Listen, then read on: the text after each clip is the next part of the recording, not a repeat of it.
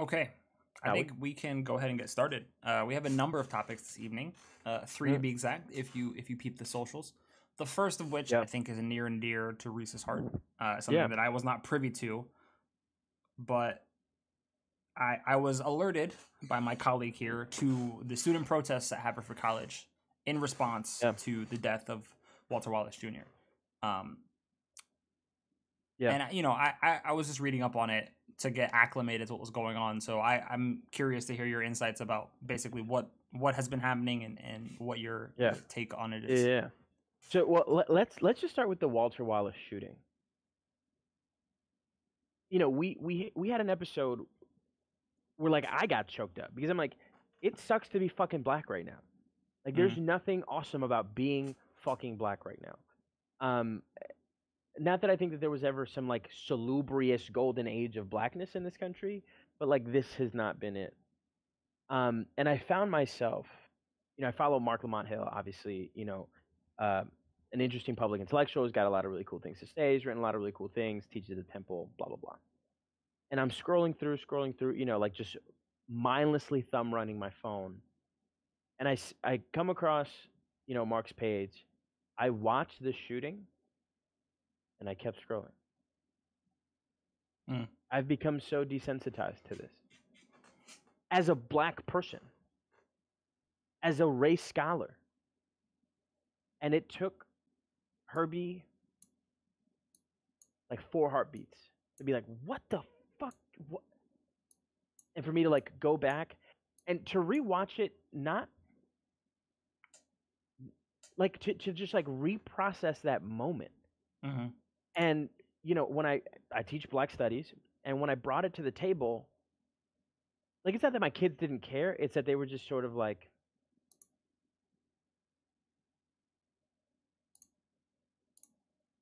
so beaten by the year that we've had that I think it just doesn't register.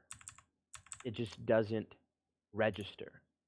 Um, and I've had to do a lot of soul searching about that moment and like what I need to do to like recuperate my own affective faculties. Mm-hmm. Um, Now, obviously, Haverford's an institution that's near and dear to my heart. It's a Quaker institution or a historically Quaker institution. Both my kids go there, um, and so I'm plugged into like what's happening there. And my kids are like, and my godsons, as you know, they're like super independent kids, right? Like they're the sorts of young people who do their own thing and run their own schedules and run their own lives, and they hit me up when they need me, and obviously to catch up, they're good kids. um but they're not like a let's call our godfather every weekend, like that's just not who they are. Yeah. And so when Eli FaceTimes me, I'm like, huh. And it's like when you call, you know what I'm saying, like you don't call me to bullshit. it, if you call me on the phone, I know it's important, it's necessary, and I pick up. So I pick up the phone. He's like, Teacher Reese, you're not gonna believe what's going on. So, you know, Haverford is in Haverford, um, super close to Philadelphia, and this shooting was super impactful, and for young people at Haverford who of course had their own Black at Haverford page, who've been processing some of the work that's happening, that's necessary for their campus to be more earnestly anti-racist. This was a huge blow, and I think part of it had to do with the proximity to Philadelphia. And of course, the proximity to Philadelphia and the juxtaposition of privilege between Haverford and West Philly. Um, and they received an email from, as I understand it, right? I'm not a faculty member at Haverford. I don't represent Haverford outside of my godchildren going there. As I understand it, the president of the college issued an email that was like super cautionary, that heeded precaution and warned against you know uh, headstrong emotional responses. And this was in a moment where we're meant to value impact over intent. I like as a president of a college in the midst of COVID, with all of the financial vulnerabilities that's brought in, and all of the public health vulnerabilities that's brought in. I can sympathize with the move to send the email. Mm-hmm. And at the same time, I'm just like, how the fuck did you think this was gonna go? Like, and so long story short, students have gone on strike. An enormous cohort of students on campus, mostly students of color, have gone on strike. Students who are workers have ceased to work. Students have ceased going to class, have ceased turning in work. They've ceased going to dining facilities. Mm. So Eli's like cooking his own meals. They're starting like a mutual fund to make sure that folks are getting fed. And so the document that I shared with you, is a statement and a list of demands. And what's interesting about this statement is that clearly, like for students at Haverford, there's this confluence of the shooting death of Walter Wallace in Philadelphia and the looming unresolved anti-blackness that came to the fore on the heels of an earlier wave of black mobilizing this summer and their own black at page. So it just becomes this perfect storm. And so while I think you could read this document as disjointed, right, as making these not competing claims, but claims about the shooting and claims about the police and claims about Haverford in a way that feels incoherent, I think what these students are threshing out is actually that confluence of what's happening at Haverford and what's happening in Philadelphia. I'll read a paragraph here to sort of so that our audience can kind of capture a little bit of kind of where some of these students are at. And this is in response again to Wendy Raymond, president of Haverford's letter. And so the co-authors of this statement write, the statements, protesting will not bring Walter Wallace back, and now is not the time, are unsympathetic, counterproductive, and insensitive. For someone who claims to be dedicated to anti-racism and social justice, these unexamined assertions actively harm the Black community, not just on Haverford's campus, but in all of our communities. In choosing to not actively support, and they list a couple of things, students who want to protest Walter Wallace Jr., Breonna Taylor, and all of the other Black lives taken by police officers, you're not only silencing our voices and preventing us from protesting the violence enacted on Black people, but actively stopping us from reinforcing the dignity and humanity of Black lives by showing up for community members down the street. By doing so, you are actively trying to suppress our anger. Furthermore, in your email, you offered us a vigil and community worship space as an alternative to protesting. When we only participate in the recognition of Black lives after death, we end up perpetuating the death of Blackness itself. Instead, we should be celebrating, upholding, protecting, and defending Black lives too. So now, we ask you, if now is not the time, when will be the time for Black lives to matter?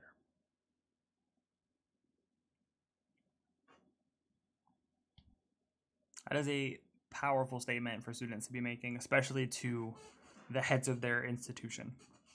And I was reading the reporting that was being done by the campus newspaper, which I believe is student run. And they made some very interesting points in this letter and in their addressing of the president and the dean, right? To acknowledge that protesting is not the problem that needs to be addressed by their administration, right? They don't need those higher ups telling them like protesting is dangerous and you're putting yourself in harm's way, right? Acknowledging that they themselves understand the risk of engaging in this practice and also acknowledge that it's a responsibility that they must engage in it. Mm-hmm. Noting that it is an important thing to do, not just in mourning, but in active protest. Yep. And it made me wonder, and this is a question that I think they asked themselves. It may be in here. I don't know for sure, but it was certainly written in the article. It may have been another statement made by a student. But it was a question of asking whether or not Haverford was committed to anti-racist action or if it was all just a big show. And this alludes to our topic last week, right, about digital activism in particular, Yeah. and whether or not a lot of Yeah. it is just putting on airs. Mhm. But you could literally insert any institution into that question. You could take Haverford's name out and put in Right. any school, Right. anywhere, and ask the question, are you actually committed to anti-racist action? Or are you just doing a little song and dance to appease certain entities, whomever they may be? Right. Something I've had to ask, even of my own work as a moderator of an anti-Black racism course, right? Trying to help grad students, faculty, and staff navigate curriculum that was voluntarily curated to teach about the history, the ideology, and to impart a sense of critical analysis and understanding onto people who may not be well versed about why there is a structure of anti-Black racism in the US. And this may be me reading way too deep into what sorts of correspondence I get, but every time someone rightfully is behind in their work with the course because they've got other stuff going on. We all have other stuff going on. That is not knocking people's time management skills or their decision to prioritize certain tasks, right? But I wonder, right, like if it doesn't also sort of sound a lot like I can put this off, right? Like asking like how long is this stuff going to be around so that maybe one day I'll get to teaching myself about anti-Black racism. Right. Like I enrolled so that people knew that I was part of it and my name is on it and I'll be recognized as having taken part. But the commitment doesn't feel there, It feels a little empty and hollow, and it reminds me of a lot of this same question that these students are raising. I feel like most institutions are engaging in that same practice, that even with some administration and faculty at these places who are genuinely committed to this, that the overarching structure of the school doesn't allow for them to actually really commit to any of this stuff. Even with the smaller campuses. I feel like it's infinitely harder with a larger campus. But at a liberal arts college, theoretically, if your administration is committed to what they claim to be committed to, they should be capable of engaging in activism in the same way that their students want to. Right. But they don't choose to. So, one of the questions I have, I guess, with protesting, because reading about like how the students were met by police blockade and stuff when they were marching through the streets after they left the campus, is what responsibility does the institution have to those students who feel like they are perfectly reasonable in taking responsibility for their own lives, right? And saying like c'est la vie, like this has to get done no matter what happens. Like where does the institution's responsibility come into play? Like, do they just absolve themselves of any sort of relationship to these movements and say like, well, you're making a choice and we already told you that we don't think this is the right choice. So if anything should happen, like, are we just washed hands? I don't know. Like, where do they get, where should they be in that conversation? Knowing that their students are saying like, yo, we're willing to literally go out there and take whatever sort of ire comes with being out there. This isn't to say that everything comes back to destiny, but to me it's the firebreak calculus. Where can I take space and fight until I die so that I achieve the most good? To me, that is like and of course it's meant to sound romantic, fucking destiny, and we're talking about Titans and destiny. But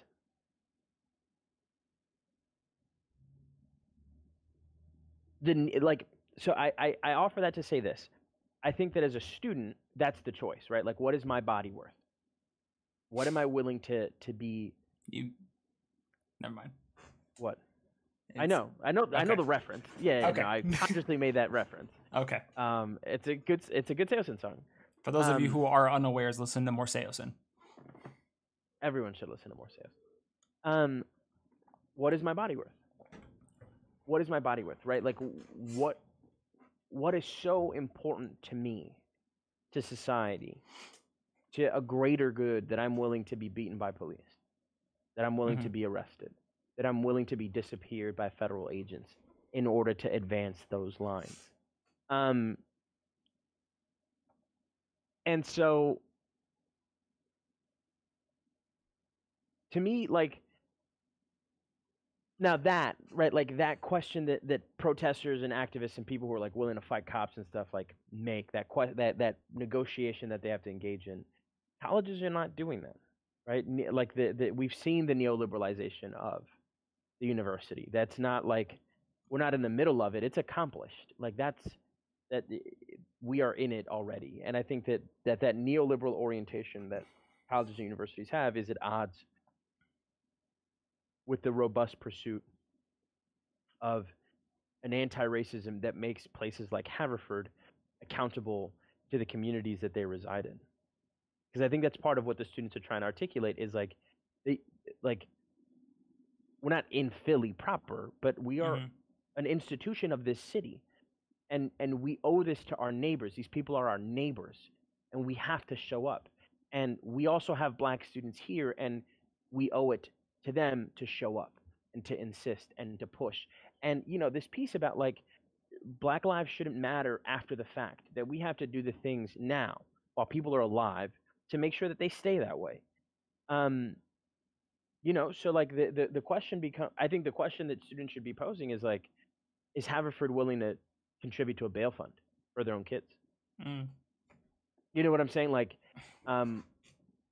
what is Haverford willing to do for those students who take to school or who take to the front lines of these protests because they want to make Philly a better place to be Black? And I can't imagine that Haverford's having that conversation. I can't imagine that administrators at Haverford are having that conversation. Now, one of the things that's interesting, that I find interesting, and this is to be a little bit more critical of the students, is it's interesting that in a moment where they're lambasting the school for not acquiescing isn't the right term, because like nobody's going to put a gun to your head and keep you from leaving campus, right? Like, but in the school expressing officially reservation about protesting, it's interesting that students have now oriented themselves not towards Walter Wallace, but towards Haverford, right? So the object of protest now becomes Haverford. Yeah. And I got to be honest, that's the safer path, right? And I say this, of course, fully acknowledging that I'm just now playing catch up on these documents, right? I'm not privy to the finer pieces of what students are organizing, so I could be totally missing critical pieces here. But if you're striking at Haverford from the comforts of a Haverford dormitory and not going to Philly, you're full of shit. Because I see what you're saying. That's cozy. That's comfortable, right? And I've been having in a number of ways, my kids here at Westtown have been having this conversation about like, like there's some folks who looked at Black app pages, ours included, and said, wow, what a privilege it is to talk about microaggressions in a time where we're protesting killings, from the vantage point of like elite, private, exclusive institutions, right?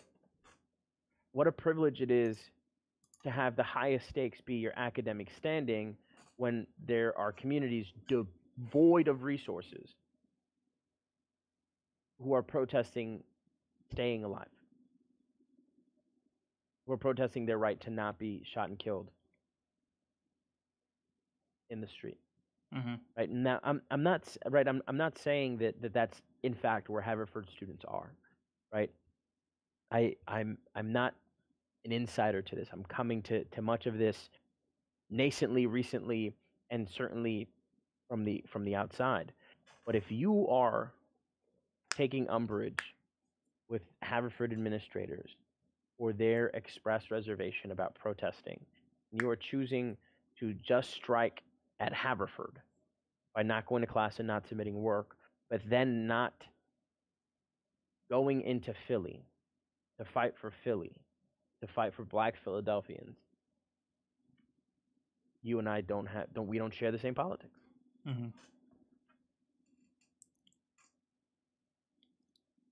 I wonder how much of that is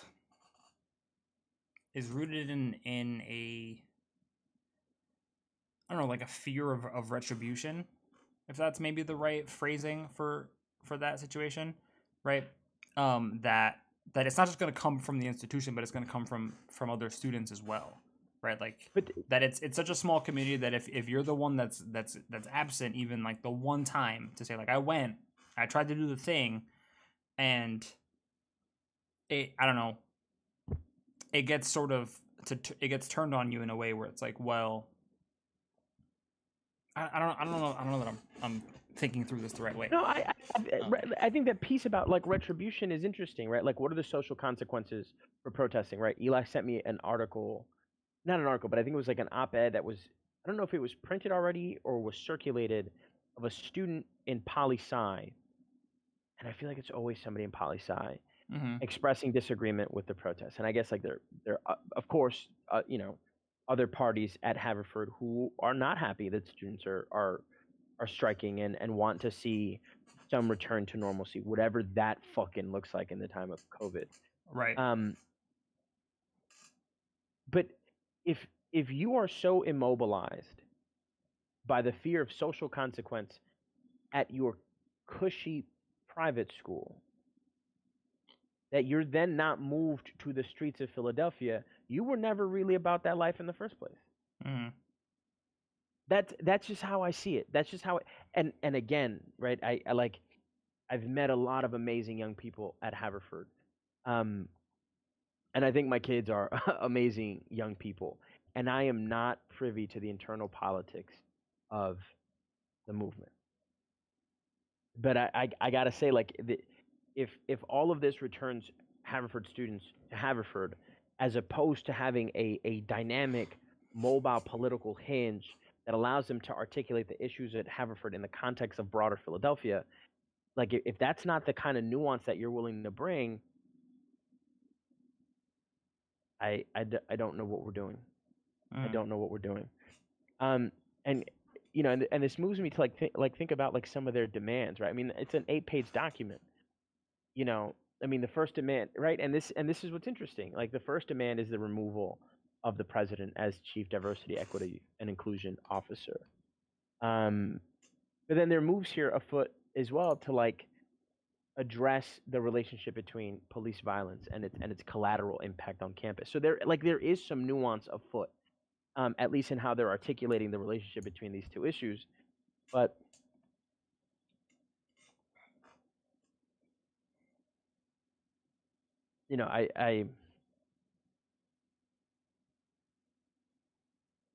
I worry. We're very quick to. I'll reserve that comment. I'll reserve the comment that I was cooking because I really don't know enough.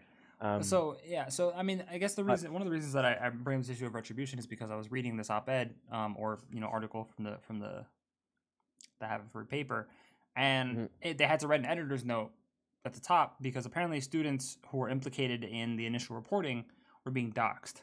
Now, far be it from me to assume that the institution isn't the one doing the doxing. I would assume that they don't really need to be spending resources like that. Which leads me to believe that there are other students on campus, like the ones that you said that you've heard about, that are expressing animosity and ill will towards those who would seek to protest in any capacity. It feels like they're dealing with a microcosm of greater activism, which may be part of the reason that they're not stepping outside of the bounds of the college. But I think you're right to say that the unwillingness to do so is certainly problematic. But there clearly is also something else, at least a little bit nefarious, at play within the student body that suggests that there are those who are actively trying to disenfranchise the most activist students among the population. Right. And this second demand here about following the footsteps of one of their affiliate institutions and canceling classes on election day actually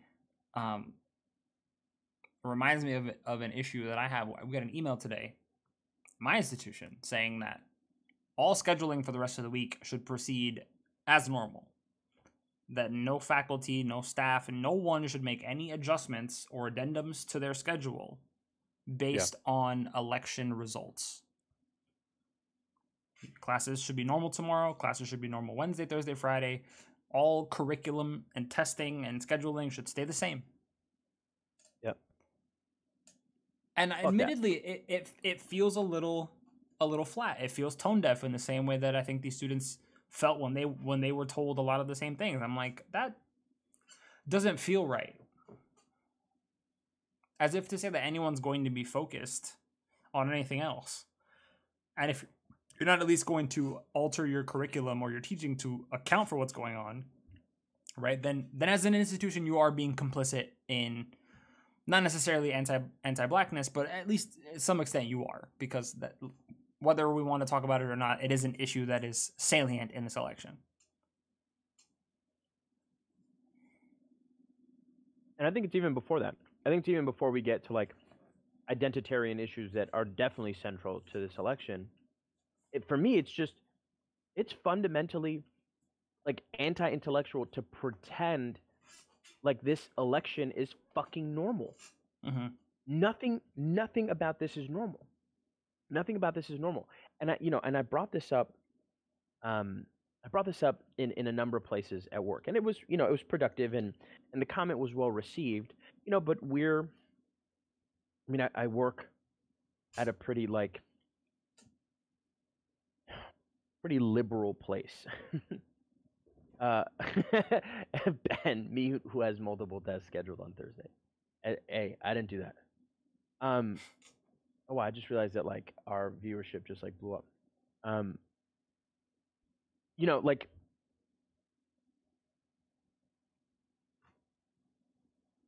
I think, if I've got students in the chat other than Ben, I think that they would attest to the fact that when I'm interjecting my own politics, I don't always get it right, but I strive to name that, right? Like, this is me speaking from my own subject position, opening up a window to you about where I stand on these issues. And I make it clear to students too that like I don't grade you on whether or not you agree with me. In fact, some of like the richest papers for me to read are from students with whom I have like deep political like division with, because it's interesting to see to read their points, and then my feedback is as much about like grammar and mechanics and structure and what have you, as much as it is not rebuttals, but like things that I want them to think about or things that they've given me to think about. But at some point, particularly those of us who work in education, like the Trump regime is empirically dangerous, right? Like the data is overwhelming. The science is overwhelming. Like the patterns are overwhelming. And so it becomes, I think, an abdication of like universities' public responsibility to not condemn the bullshit.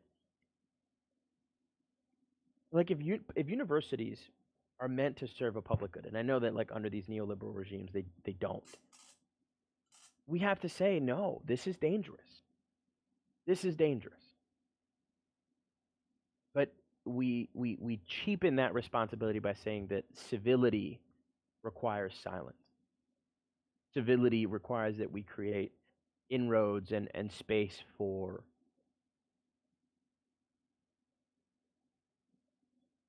authoritarianism, fascism, racism, homophobia, misogyny.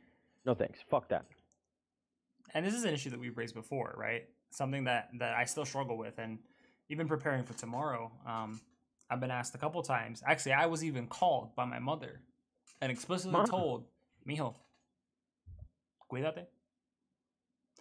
Why? Because she's concerned about things that I say. And I try to do the same that you do, right? I try to qualify all my statements by pointing out this is where my allegiances lie. I am by no means trying to enlist you in my service. However, when presented with incontrovertible evidence, I'm not going to pretend it doesn't exist.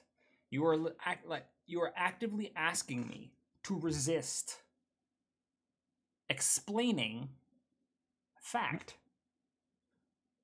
Yep. Whether or not you agree with it is on you. But when the evidence is clear, I feel duty-bound to explain it. It's why I altered my syllabus and rearranged the schedule, right, to account for the things that are cropping up. You know, right now my students and I are talking about the economy. Wednesday we're going to be talking all about one of, the current administration's biggest talking points, about the boon of the economy. And I'm trying to set up an explanation of, like, this is all a fallacy. We are quite literally suffering economically, whether anybody wants to admit it or not. And it's hard to have your institution tell you you have to resist the urge to adapt to the situation and do what is objectively best for your students, because that's not actually the objective that we're trying to seek. We're actually trying to be as uncritical as possible, right? No pushing of the agenda, no questioning of the status quo, just letting it be what it is and hoping that young adults are going to figure it out on their own, right? For me, it feels infinitely more critical, and again, this is an issue that I raised before, right? Because I have students of voting age.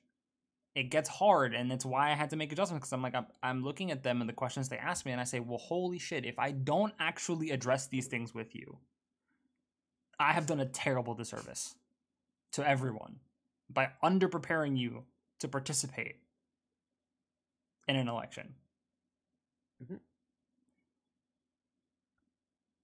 And then to hear that the school is saying, well, should anything to go one way or the other, like, just proceed business as usual. I'm like, absolutely not.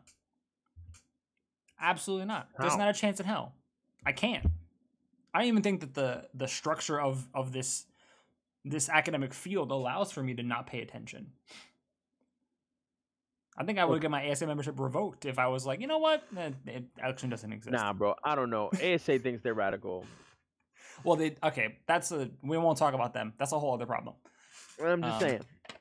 But I think that there is a distinction between telling a student what to think and evaluating them on their beliefs. Right. And that to me is very distinct from telling students. But they push back on that a lot. To think. They push back on that a lot. Is something that the students, at least not all, but some. I've had a number of students who, and Reece, you're being asked if Weston has said the same thing about scheduling and addressing the election. My views do not reflect those of my employer. To be clear, I'm not being coy. So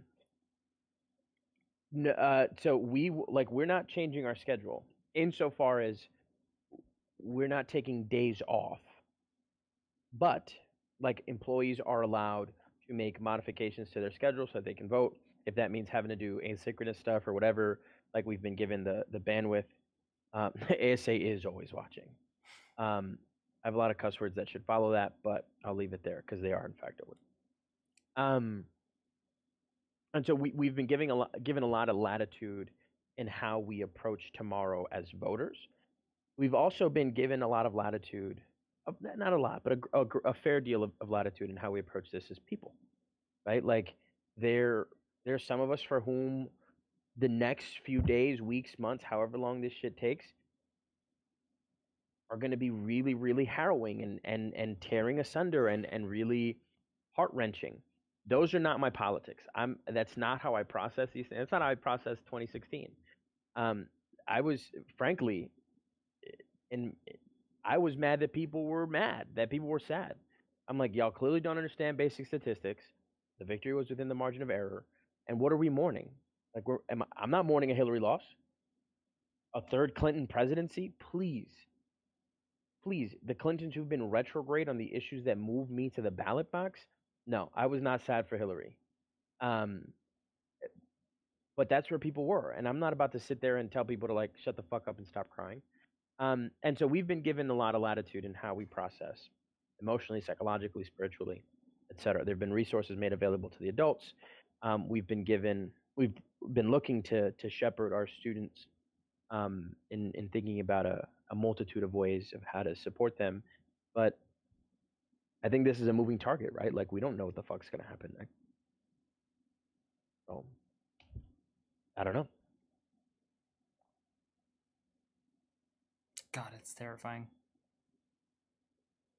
It's terrifying because it's okay. It's scary simply because of I think the amount of legwork that's going to come over the next like months, years of time. Yeah. Of like very similar to 2016, I think, of explanation for those who haven't been paying attention, who are a little like unsavvy about the nuance of what's been going on, right? All those people who don't understand, how and why our checks and balance system is actually incredibly inefficient, right? Like explaining to them, this is what's been going on. It's been the longest con of your life, right? Like it's been like a 70-year plan, not like a 4-year plan. You just haven't been watching long enough to see seeds planted and growing and manifesting over time, right? Like that work is really hard. Tires fed into the dumpster fire by the GOP.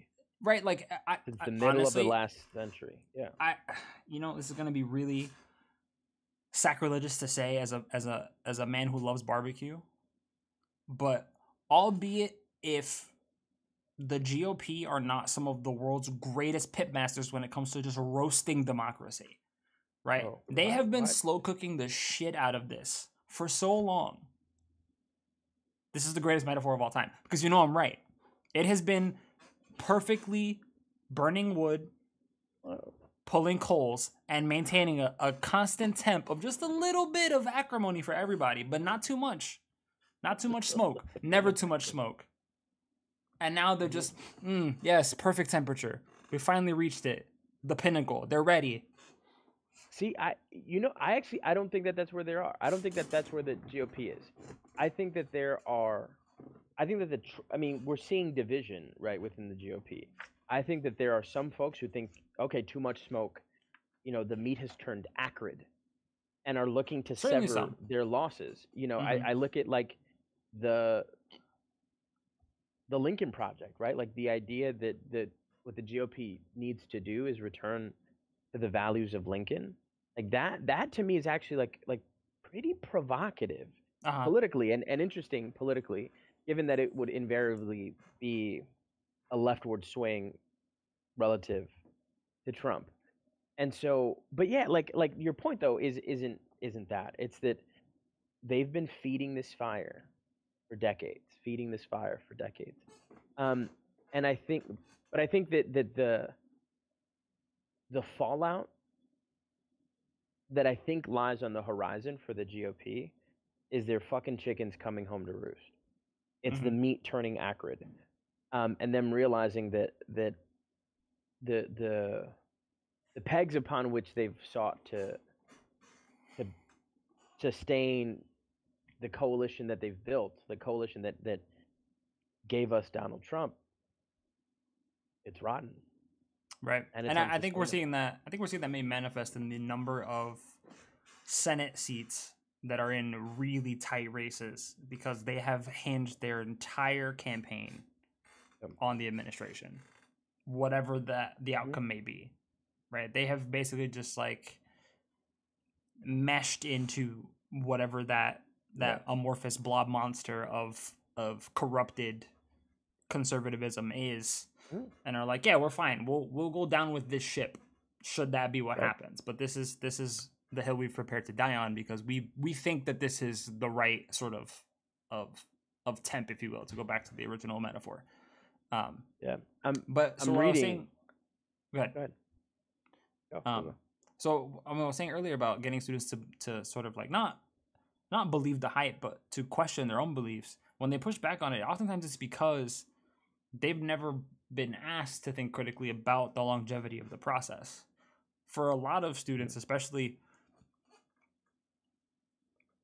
those that we're teaching, I think anyone that I feel like anyone that predates us, college age and younger, it's hard to conceptualize of this as being a long-standing process. They just see it as it's been since 2016 thing. And so it's getting harder and harder for young people to challenge the notion that this has been anything other than Trumpism. Right. Yeah. Right. Trying to get them to think outside that box and say, no, you have to look farther back to what set up the possibility of this ever existing in the first place. That's tough for a lot of them. And some of them get defensive. Some of them say, like, why are you challenging me on who I am and what I believe, what my family talks about? And I'm like, I'm not trying to belittle you or your family in any way, shape, or form. That is not the point. The point is for you to look critically at what's going on. Right. And whether or not you change your mind is up to you.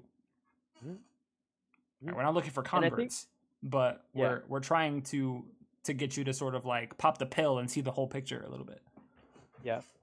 And I think you're hitting on a couple things. I think, I look at like my ninth graders now. They're 14 now. They were in the 5th grade when Donald Trump came to the presidency. So their sense of like what's normal in politics is a clown fiesta. Absolutely warped. What was that? It's a clown fiesta. It's just an actual circus. Yeah. They just like, they have no, and the number of times that they've asked, is this normal? Is this normal? And I have to be like, oh my God, like they don't know. They really don't, like, no, this isn't normal. It makes me wonder, has there ever been normalcy though? Like, not that normalcy is anything other than a social contract that is completely dependent on whoever's, constructing the definition of it. But like, you think back to when we were kids, we went through the Monica Lewinsky trial. We went through the murder of Princess Diana. Like, there were weird things that happened during our childhoods, politically speaking, that for all intents and purposes now would be the same type of like high press coverage shenanigans that the kids now are used to. They would look at that stuff and be like, oh, sex scandal? Dope. Assassination? Ooh, intriguing. It's like Law and Order, but real. Right? Yeah. Whereas, like, for us, that's about as salacious as it got. So, being that young and dealing with Trump and then coming to your teenage years and being like, well, what is the alternative? Is there an alternative, or is this just how politics operate? I feel like we've just seen it get progressively weirder. It curtails their imagination. And I think, I think Hoagie's right. There's something about the social media that's created these like polarizing echo chambers of information. But the other piece too is I think that's precisely why we have like an intellectual obligation to historicize this for our students, because this isn't normal. This isn't normal. And it only lands it as normal for them given the fucking cataclysms that they've lived through, right? Like, the running joke now is like millennials are like the fucking John Connors of America, because we've lived through 2 economic collapses. Upward mobility is like a laughable joke, and we are more willing to talk about killing ourselves than like starting lives, because we're more likely to do one than the other. And so, but I think we owe it to our kids to say, this is not fucking normal. And there was something before this that, while not perfect, was not this dumpster fire. I mean, the idea that American democracy would genuflect before the ego of a reality TV star, that was unfathomable. Less than a decade ago. And now we're talking about the bona fide death rattle of America. Like, that's not normal. No. And I think we have to teach that to our kids. I think we owe that to them. And to pretend that this is normal is precisely how we normalize this. And now, you also brought up an earlier point about like, the affective dimension, the emotional dimension of like to talk about like, hey, the Trump regime is awful. For some people, presses a lot of like emotional, familial buttons and commitments that moves them out of the like, I'm a student, this is a class, I'm intellectualizing these issues, into like the emotional, defensive, lizard brainy side of things that then like atrophies how we speak and all sort of shit, and dialogue and any ability to like communicate. And I think so, but that I think has been so central to Trump's ascendancy. It's about how he makes a rightfully disaffected element of the American voting public feel. Mm-hmm. Right? The moment I knew that Hillary was going to shit the bed, not that she shot the bed, right? But I think the moment that I really saw like he's going to win it was the deplorables speech, where Hillary was like, you know, some I gather all of those Trump supporters and I put them in the basket of deplorables. Mm-mm. Mm. Within the context of this speech, if I recall correctly, and Chad, if you know better, feel free to redirect me, but I think she was alluding to the most extremist Trump acolytes, the disaffected, poor white voters saw themselves in that statement. And so it wasn't about, for many Trump voters, in 2016 at very least, it wasn't about race. It wasn't about disability. It wasn't about gender. It wasn't about sexual assault. It wasn't even about conservatism. It was about how they were made to feel. And, you know, Strangers in Their Own Land is entirely about that dimension of conservative thinking right now, and conservative Americans. You know, I'm reading this. So Chicago UP has this series called Trios, where they'll get 3 authors to like write this collection of essays on a particular topic, and I'm reading the one on authoritarianism, and it's got Wendy Brown, who I of course love, Max Pensky, and Peter Gordon. And Brown gets first essay, and she has this, you know, in one part of the essay she has these like epigraphs of various people talking about like this emergence of like authoritarianism, these emerging authoritarianisms all over the West. And she quotes one person here who withheld their name. I introduced my 23-year-old law student daughter to Milo Yiannopoulos' videos. She says he makes her feel relieved and natural. Like for some folks, it's not even about policy. Mm-hmm. It's about the how sentiment. they're made to feel. Mm-hmm. And that can be so amorphous and so hard to pin down. And when we try and intellectualize it, we almost lose some of its dimensions, and therefore, like, we lose in some ways an ability to speak to it. And then she goes on to write, a predominantly white, uneducated, evangelical Christian population animated by discontent, rage, woundedness, or all three, brought Donald Trump to power. So those are super important dimensions that are very much worth talking about and worth speaking to in class.